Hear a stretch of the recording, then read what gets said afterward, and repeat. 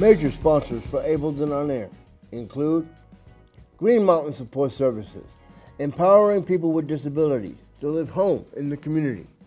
Washington County Mental Health, where hope and support come together.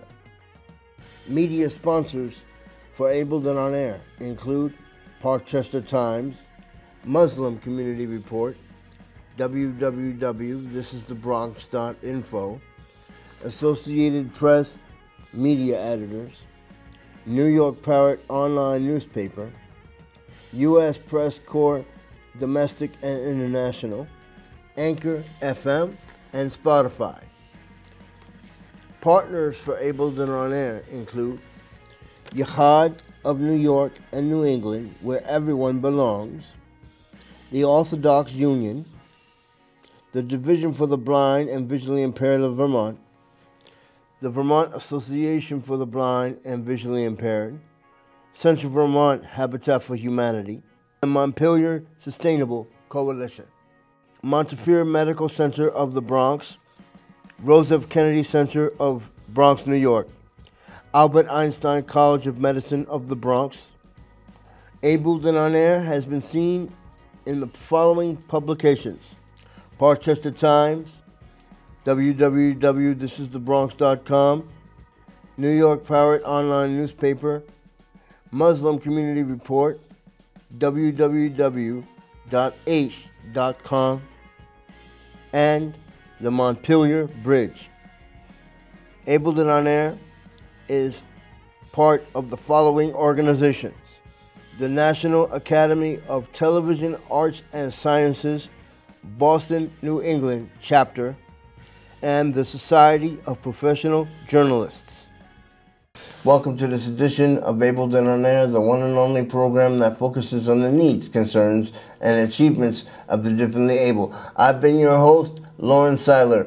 I'm Lauren Seiler. On this edition today, while the guest is coming, we would like to focus on All Brains Belong VT. All Brains Belong Vermont is a neuro-inclusive primary care and community organization. And we would like to thank our sponsors. Washington County Mental Health, Green Mountain Support Services, and many others, including the partnerships of today's program, the partnerships of All Brains Belong Vermont, a neuro-inclusive primary care and community organization. We would also like to thank the Association for the Blind Vermont, the Division for the Blind Vermont, and many, many other organizations, also including Higher Ability Vermont. We would like to welcome Dr. Melissa Hauser, Executive Director of All Brains Belong Vermont. Welcome to Ableton On Air. Hello, it's great to be here. Okay, what are the missions and goals of All Brains Belong Vermont? Absolutely. So All Brains Belong is a nonprofit 501c3 organization here in Montpelier that uses principles of universal design. I'll talk about that in a minute. Universal design to provide healthcare and community connection. Our organization was formed to celebrate neurodiversity, which refers to all of the many ways our brains as humans think, learn, and communicate. We all have different brains that all do these things differently. And in order to have a truly inclusive community, we need to have healthcare, education, community connection offered in different ways so that everyone can access all of these things in the way that works best for their brain. What exactly do you mean by, because people learn, like you said, people learn differently. Example, when I was growing up, I was in special education for part of the time, and then the other part of the time I was mainstream, you know, and because they wanted to be inclusive with education. So what exactly do you mean by all-inclusive and other people learn differently? So to me, inclusion means that people feel that they belong. So in order for people to feel like they belong, we need to feel safe and we need to feel connected. So if there is a default, like a cookie cuttered way that something is offered or expected, if you have the kind of brain that does that thing differently, you're going to feel disconnected. You're going to feel like there's a main way, a default way, and then there's you. So anytime there's a default, everybody else is othered. And when people feel othered, they do not feel included. Mm-hmm. So what type of services does All Brains Belong Vermont provide? We offer primary care. So primary care of infants through older adults with all types of brains. No particular diagnoses are required. We provide primary care services, and coming soon, we are also going to be opening up to folks to receive their primary care elsewhere, but are looking for some specific medical support around brain health, executive functioning, and kind of some of the common medical issues that in particular autistic and ADHD folks experience, kind of co-occurring medical conditions. Yeah, go ahead. I'm sorry. For example, can you give me? For example, when I use the term neurodivergent, that refers to brains that think, learn, and communicate differently than like the so-called typical brain, although I'm not sure there really is such a thing as a typical brain, but brains that think, learn, communicate differently than the type of brain that society has deemed a typical brain. So these folks, and I belong to that community. I am autistic and ADHD, dyspraxic, dyscalculic, and dyslexic. So the neurodivergent community has higher levels of autoimmune conditions, all kinds of autoimmune conditions that impact the digestive tract, the musculoskeletal system, the rest of the nervous system, and the cardiovascular system. So autoimmune conditions in particular. In addition to our healthcare domain, we also offer a range of free community programs that are offered to everybody, even those getting their healthcare services elsewhere. So these are weekly community education opportunities and social connection opportunities that are all free and open to the public. So so insurance doesn't pay for these services? So health insurance pays for the healthcare part. So the healthcare part, we accept Medicaid, Medicare, Blue Cross, MVP, and Cigna. So just like any other primary care practice that participates in insurance. So that's all the usual way. But then the community, social, and education programs are completely separate from the healthcare. Mm-hmm. Okay. Go ahead, Arlene. Did you want to start with your questions? Yes. Go ahead. Children or adults too? Both.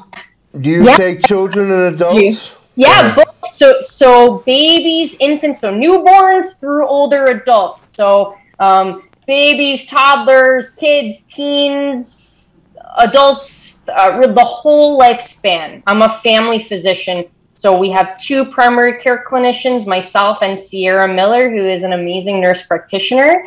And Sierra and I are both family medicine trained, so we take care of patients throughout the whole lifespan. Okay, so take me now, since so your agency is Neuro-Inclusive Primary Care and Community.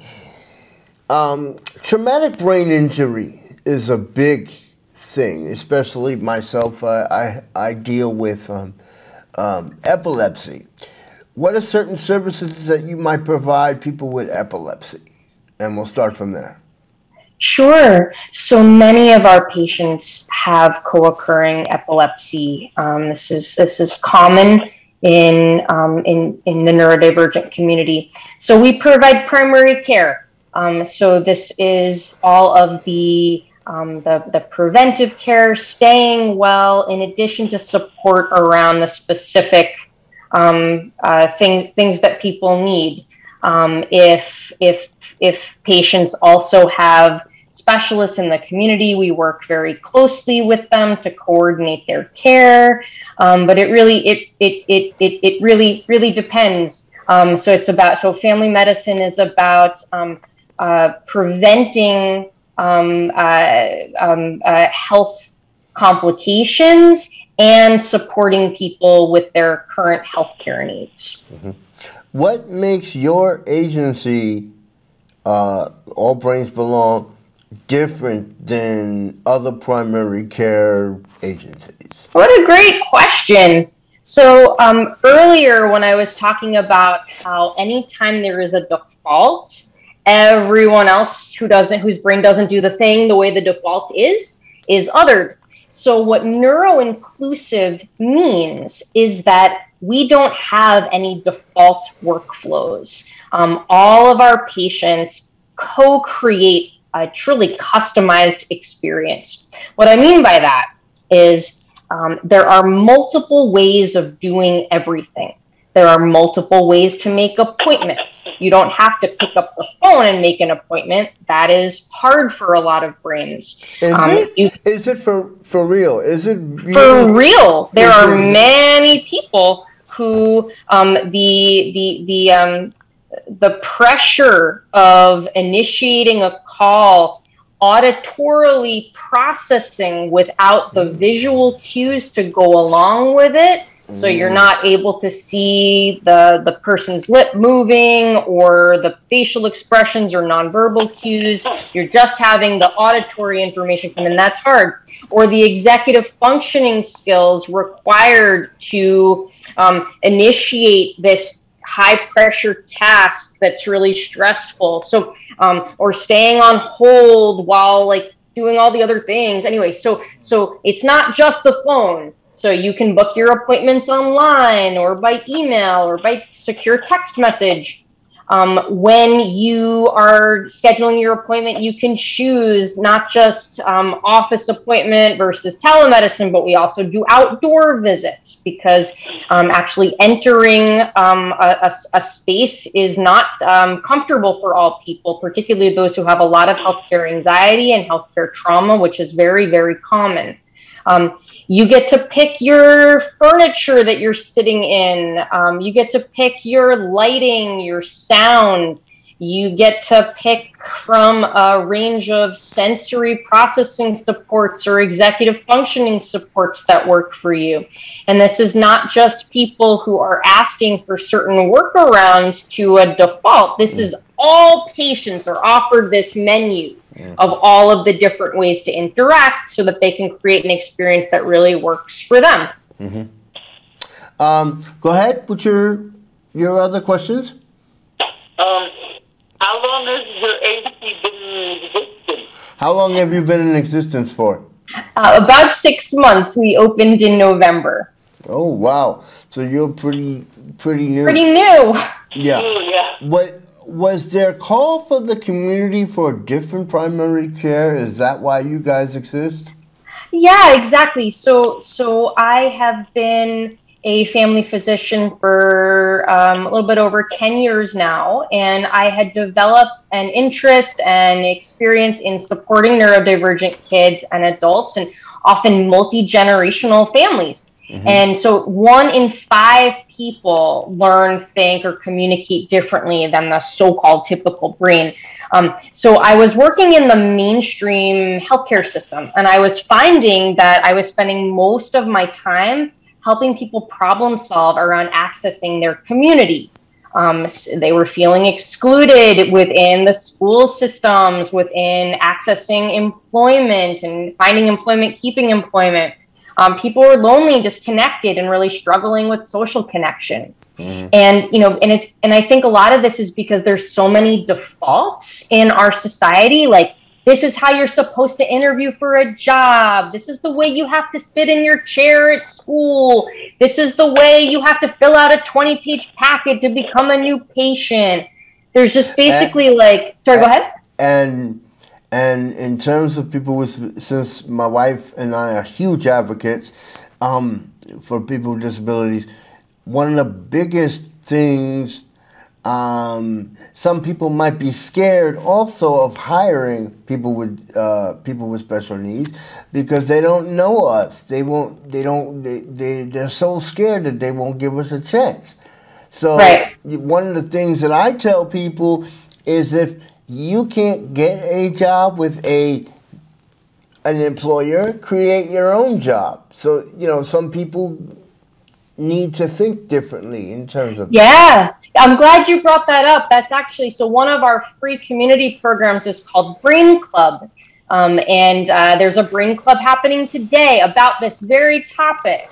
The title of the session is called Making Your Work Life Work for Your Brain. Yeah. And it has a panel of community members talking about how they've done that. And I can say, as a person with disabilities, it is really hard to be running this organization. And the way that I make this work is that we have a culture of interdependence here, where we all are connected with and rely on one another. And so the strengths of my brain, they complement the strengths of all the people on our team's brains, so that each of us are feeling supported, and we can work together to try to shift the community conversation around neurodiversity and inclusion.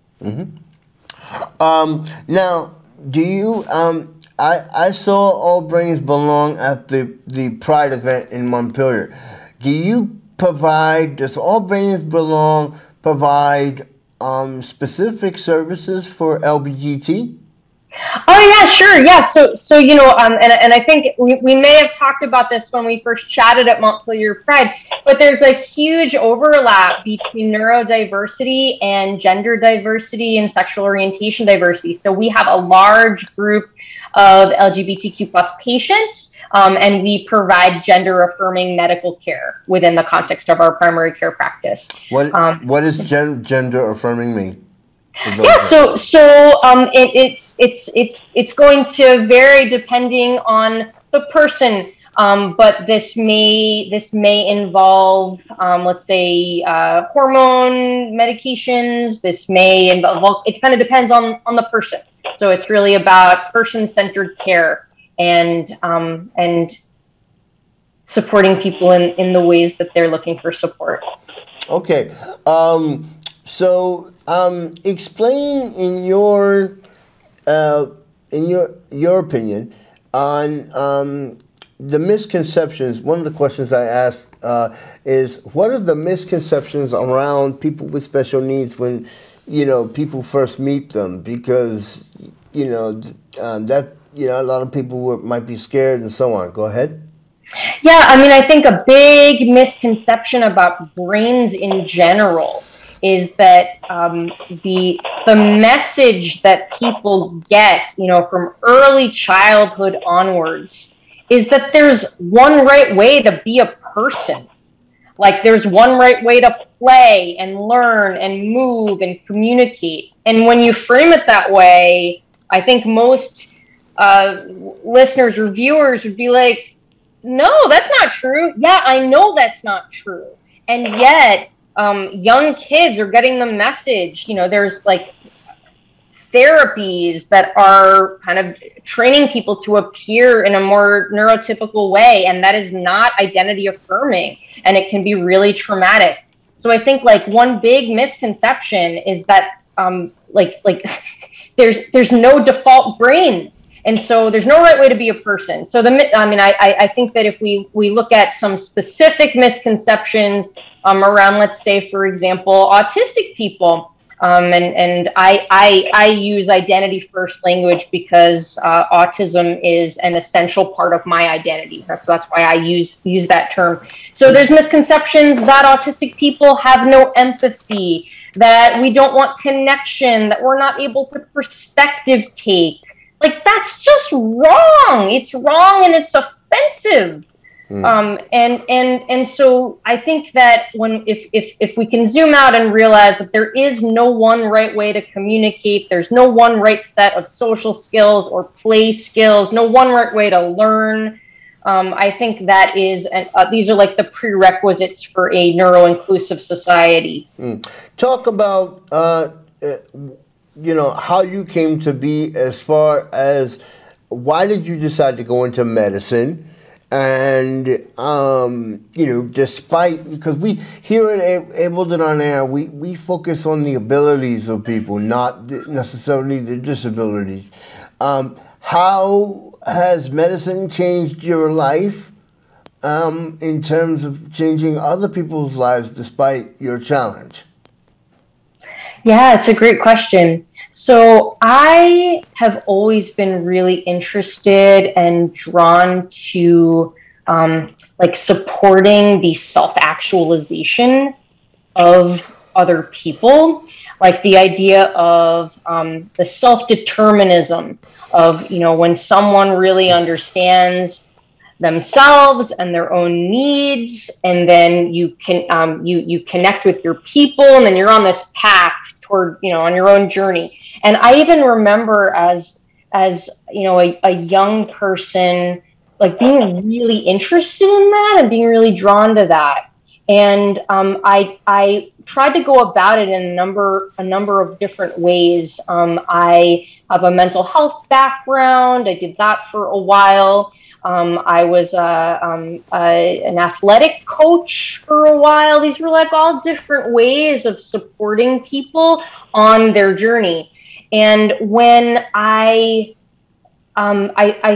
medicine was very interesting to me in terms of the science, but like what I'm specifically drawn to is the relationships, and the unique privilege of being afforded into someone's safe space, and the work of earning that privilege. So that's what brought me to becoming a doctor. Okay. Any more questions? Go ahead. Go ahead. Okay. We're going to continue. What are some of the other community events that All Brain Belong is going through right now? Yeah. Oh, thanks for the question. So a big program that we just launched is called Kid Connections. It is a matchmaking program for kids aged 3 through 17. It's totally free. And essentially, kids, teens, or their support people fill out a profile of what their interests are and their communication preferences, their access needs, and make a custom match with another kid who shares those. And so that's going on. Brain Club, I mentioned, is our weekly community education series. Right now it's Thursdays, but in July it's going to be shifting, I think, to Tuesdays. But you can check out the allbrainsbelong.org website and to see the new topics. But we have archives; they all get recorded. And so archives from the past 6 months worth of brain clubs on all everyday brain life topics, from like sensory processing to relationships, communication, stress management, all kinds of things. So that's Brain Club. We have a weekly lunch and learn that's free on a variety of topics, like tomorrow at noon. Right now it's Thursdays. Thursdays at noon, a free lunch and learn. It's about neuro-inclusive employment. And next week is a parenting topic. And kind of a special interest related events along the way that change month to month. And then we also provide trainings for individuals and organizations about neurodiversity and inclusion. Those are the big categories. Talk about, since we have a couple of minutes left, talk about the trainings and consultations part of your agency. Yeah. So this is one of my favorite things that we do. So organizations of a range, and I think that it's a very good thing that in recent times organizations have been trying to improve the attention to diversity, equity, and inclusion.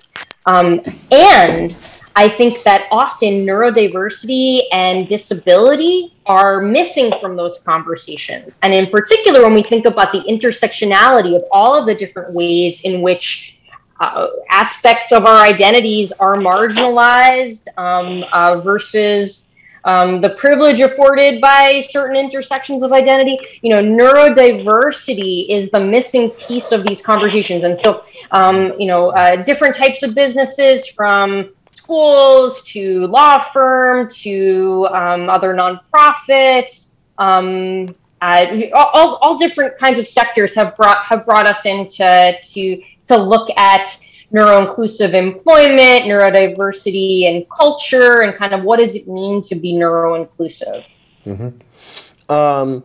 Okay, so really quick, what are some of the future goals of All Brains Belong, since you guys are so new?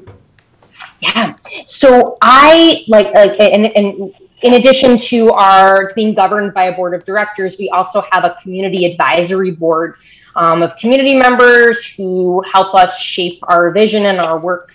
And when we think about how will we know that the community is more neuro-inclusive, that's how we're going to really be defining our impact. And so when we zoom out and we really are thinking about this whole business of every time you have a default, everything else is an other. Our vision is that we contribute to a community shift, a paradigm shift about that there's no right way to be a person. And that anytime you have a default, everything else is other. And so that is something that I would just invite viewers to reflect on in your personal life, in your professional life. Is there one way that something's being offered? And if so, can we introduce some flexibility and some choice? Okay, for more information on All Brains Belong, you can go to www.allbrainsbelong.org. That is www.allbrainsbelong.org. allbrainsbelong.org. We would like to thank Dr. Melissa Hauser, Executive Director of All Brains Belong, for joining us on this wonderful edition of Abled and On Air. We would like to thank our sponsors, Washington County Mental Health, Green Mountain Support Services, and so many others for taking the time to work with Abled and On Air, including the new partnership of All Brains Belong. I'm Lauren Seiler. I'm Ari Seiler. See you next time.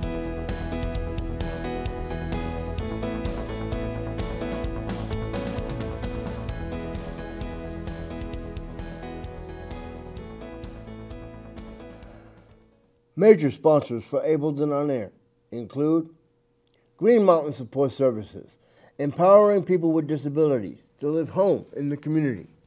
Washington County Mental Health, where hope and support come together.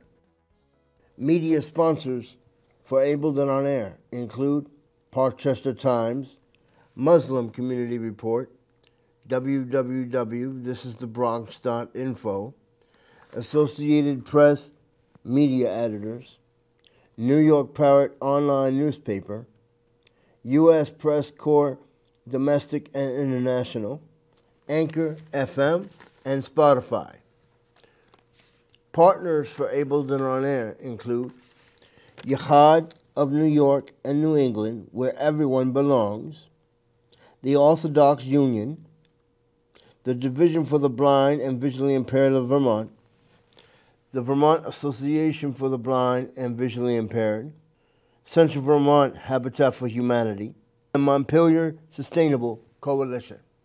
Montefiore Medical Center of the Bronx, Rose F. Kennedy Center of Bronx, New York, Albert Einstein College of Medicine of the Bronx.